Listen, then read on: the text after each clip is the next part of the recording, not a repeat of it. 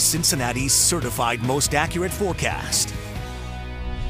Well, it turned out to be a beautiful Monday across the area, and fortunately enough for us, this terrific weather is going to stick around through your evening hours. So maybe you're thinking about doing something outside. It will be very comfortable. Temperatures will slip from where they are right now in the low 70s for most of us down into the 60s by about 9 o'clock, and then eventually into the low 60s, maybe even some upper 50s by the time you join us for News 5 at 11 o'clock. Here's a live look from high atop Carew Tower. Plenty of blue sky out there, still some lingering clouds, and we may keep a few clouds around as we go throughout the week, but all in all, we've got near perfect early fall weather. 72 degrees right now officially at the airport. The winds are calm, and you know what that means. With light winds again overnight tonight and just enough moisture in the air, we may find a few areas of valley or river fog to start your Tuesday.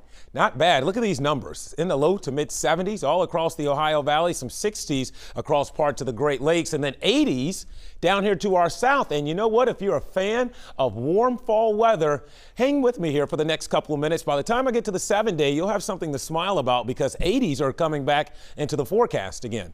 High pressure's in charge of our weather, and this is actually going to provide us with more dry weather over the next couple of days. Again, aside from a little fog maybe to start in the morning hours, a few passing clouds during the afternoon, there will be plenty of sunshine and dry weather to take us through much of this upcoming week. As a matter of fact, look at Futurecast here. Very quiet. Again, you'll see a couple of white patches indicative of mainly just a few clouds scooting by, but other than that, it's going to be pretty quiet around here really through the end of the week and even into parts of the weekend.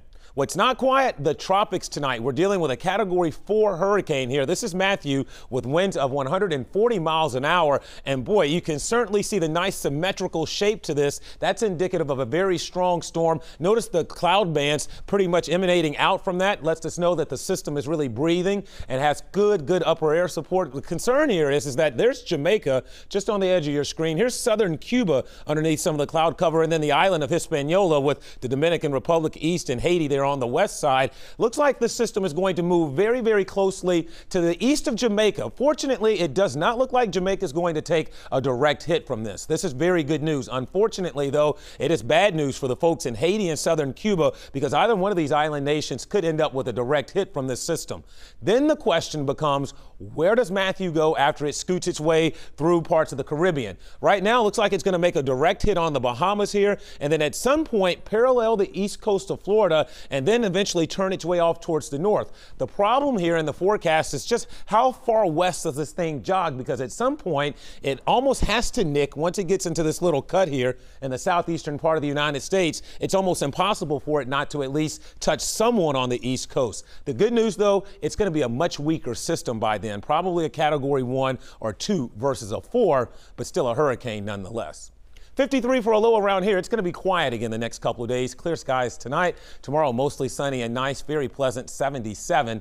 Here's your day planner. 53 at 8 a.m., 70 by lunchtime, and then into the mid-70s during the afternoon. Here's your 7-day forecast. There's those 80s I promised there. Wednesday, Thursday, and Friday. Right now, Mike, we might see a few showers in here late Friday night, early Saturday, but I don't see any heavy or significant rain here in the next 5 to 7 days. All right, Kevin, thank you. And undiscussed